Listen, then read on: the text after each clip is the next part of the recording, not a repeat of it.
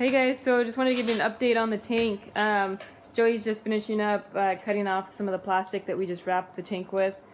So basically what the video we did before was Joey showing how we ran the glycol hoses that will run from the Comfort Hot expansion tank inside for our Rixson or S-Bar 5 hydronic heater.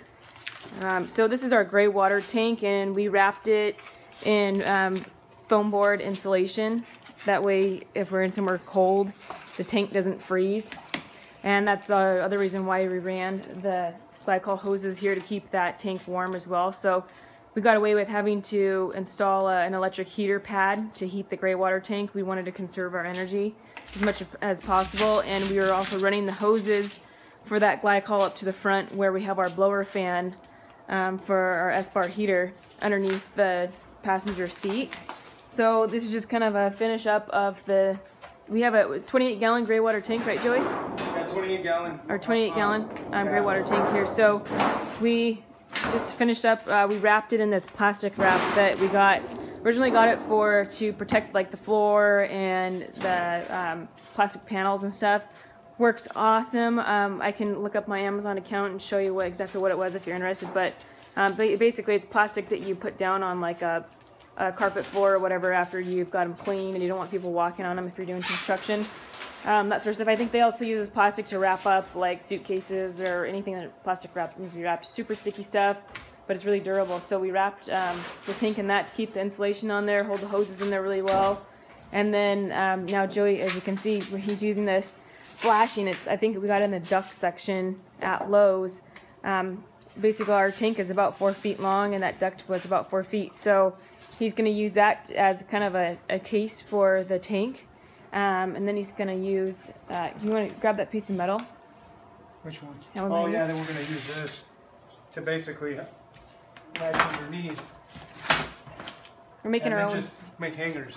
We'll make hangers.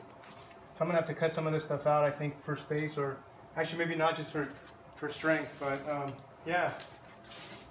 So we'll use those to pretty much install that onto the bottom of the van. So pretty nice tanks. We got this one custom made for the van. I think it was close to $400, right, Joey?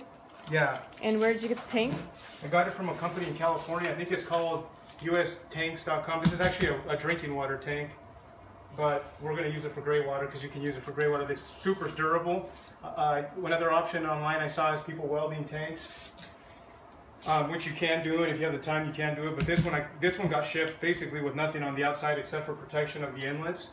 So if it made it through the UPS shipping like that, it's pretty sturdy. You can actually sit on it. So I'm thinking if something hits the bottom of this, it's going to take a lot. It's going to have to dent the insulation. First it's going to hit the metal and then that. So it's going to create a good barrier between the road and that. If you weld them, they don't look as strong. I don't know. I didn't do that, but just a thought. Maybe it might be slightly less expensive to do the welding side, but. Where'd you get the tank again? US Tanks? I think it's ustanks.com. Just Google. Yeah, they were pretty easy to work with, correct? Yeah, very awesome. Very cool. They send you a template and you just forward it and kind of work back and forth and have a discussion around the inlets. This inlet was actually done here at home. You have to connect it from the inside, but yeah, that's pretty much it. We have an access at the top. I actually wrapped it in plastic because I won't need to get in here unless I ever have to clean it, which I probably at some point will. Hopefully we don't have any leaks. But anyways, yeah. So this is kind of just a recap of how we're installing the glycol hoses to keep our gray water tank warm if we're in freezing temperatures. Again, so we don't have to use our energy, our solar energy, to heat electric heat pads. We're doing this instead. So good idea because we have to run the glycol hose up to the front of the van anyways for the blower fan. So if you guys have questions, if you guys have questions at all, feel free to ask.